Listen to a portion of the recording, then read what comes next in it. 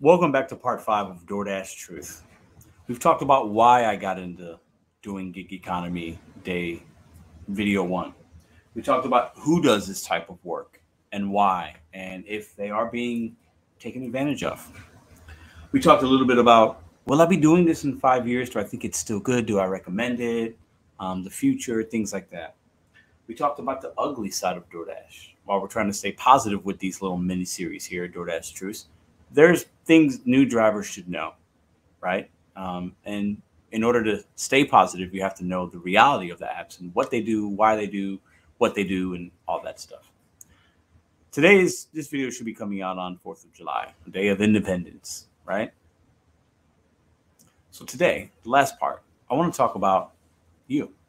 Now that you have all this information, you know a little bit about DoorDash, my opinion, my story. You guys have read and seen the comments in the various videos, and maybe you've learned something. Maybe you've read something or said something that upsets you. Maybe you disagree about what we've talked about in the last 4 videos. But I think it's fitting. This is 4th of July. It's Independence Day. We talk about control. We talk about all these type of things we've talked about in the last 4 days, right? What kind of gig economy worker are you going to be now that you have this information? Now that you know what the apps do, what DoorDash does, you've seen my story, the positive, the good, the bad, the ugly, all that stuff. You've heard me talk about the ugly truths. Will I do it in 5 years and why? What kind of driver are you going to be? You versus them. In any kind of work, there's always going to be negatives and positives. It's going to be things you like, things you don't like, bosses you like, bosses you don't like, right? Days of the week where your assignments are good, days of the week where assignments are bad. You still control how you feel, your emotions, if you decide to do that work. On YouTube specifically, and I guess Facebook and Reddit, I'm not really on those, but I would imagine it's similar in some regard. You have 2 different types of people that work these apps, in my opinion. We've talked about this before. You have glass half empty, glass half full individuals. Who will you be? You get to choose. The app doesn't tell you who you want to be. Another driver, another content creator will not tell you who you're going to be. Won't tell you what type of experience you're going to have with the app. It can't make your goals for you. It can't tell you to adapt or not adapt. It can't tell you to have a couple of more apps or only work one app. Nobody can decide that but you. Most people hate DoorDash. A lot of people hate doing this type of work. And I get it. Everybody's experience will be different based on your market, based on how long you've been doing it. Most of the people that really hate it have been doing it for a long time. Don't blame you. I worked in restaurants for the majority of my life. There are definitely days I went to work and dreaded it. Did not want to do it. Did not want to wake up early and count all these products in the freezer at 5 a.m. Didn't want to do that.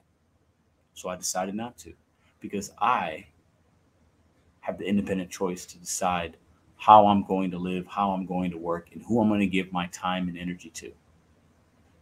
This last video is kind of a challenge to everybody. This kind of work can be difficult, but mostly it's what you make it. And all the time and energy that we give the apps in a negative way, it's not going to serve us any greater good. Regardless if there's legislation, which we've talked about a couple days ago and in many other videos in the past, and we'll continue to talk about it. Regardless if those things happen, it's a Band-Aid on a bigger issue.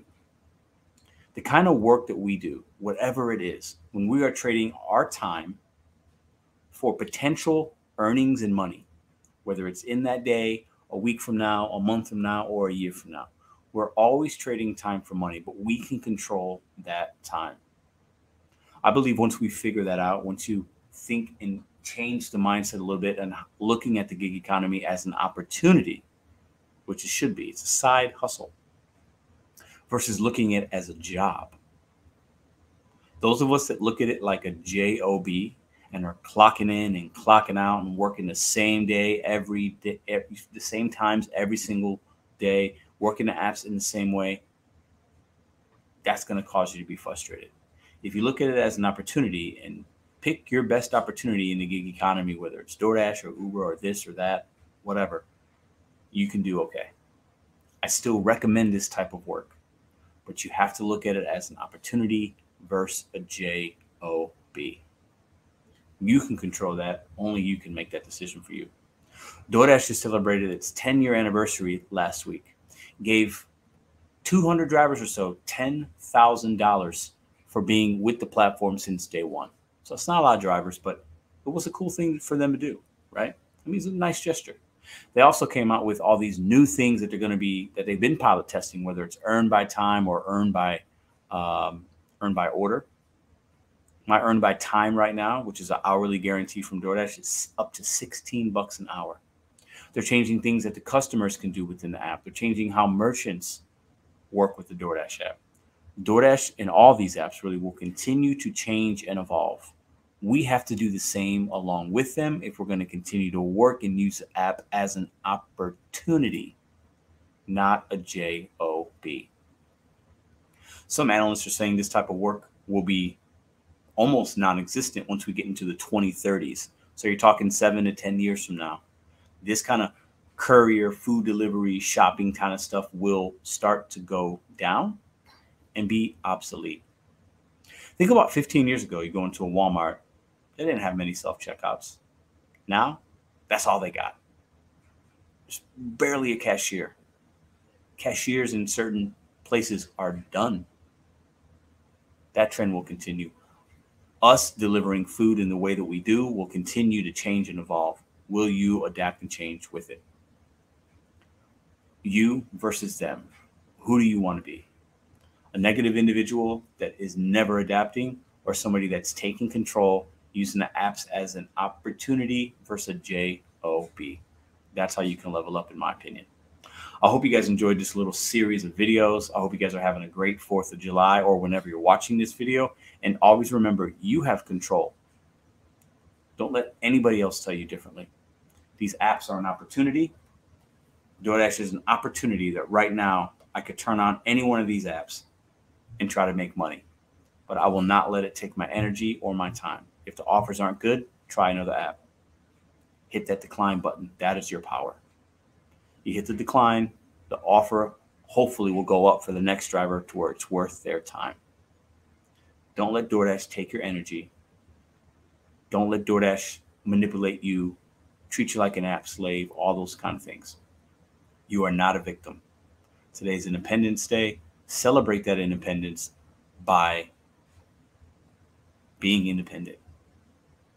We are independent contractors, right? You can control more than you think. I'll see you guys tomorrow.